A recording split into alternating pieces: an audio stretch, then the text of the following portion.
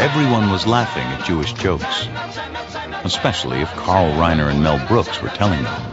I'd like you to meet now a gentleman who I've had the pleasure of meeting and interviewing 2 or 3 times before, the 2,000-year-old man. Hello there. Hi, How are sir. you? How are you, Yes, sir? good to see you. You know, many people still do not believe that you are 2,000 years old, but it has been authenticated. Yes, it has, certainly. You are that. I have a birth certificate in the land of Og. But I don't carry my birth certificate around. Why? Because it's a boulder. It's inscribed on a Oh, I see, yes. Well, that Can't carry would be that. cumbersome. No, credit cards, that's enough. But at first, the 2,000-year-old man had been a hit only with their friends. From 1950 to 1960, we never did it any place but at parties because the Jewish accent, remember, the war had been only over for 5 years. 1950, it's 5 years ago that Hitler was using everything to denigrate Jews. Now, we were going to denigrate ourselves by making fun of our own accent. Jews will understand the Jewish accent. So we never did it any place but for friends. Sir, I read somewhere that you lived in Boston during the American Revolution. Did you know Paul Revere? An anti-Semite bastard. Didn't like Paul Revere. He was a hero. He hated the Jews. No.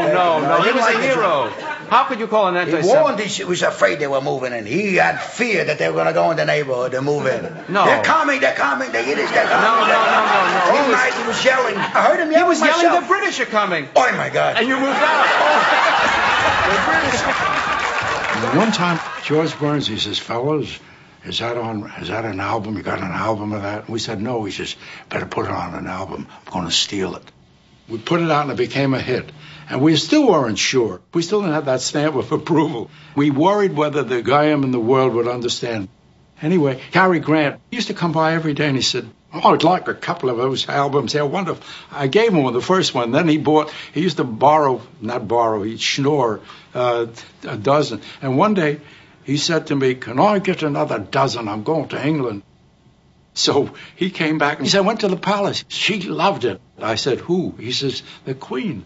She roared. I said, she loved it? He says, yes, of course. I said, my God, the biggest chicks in the world gave our stamp of approval. We're in.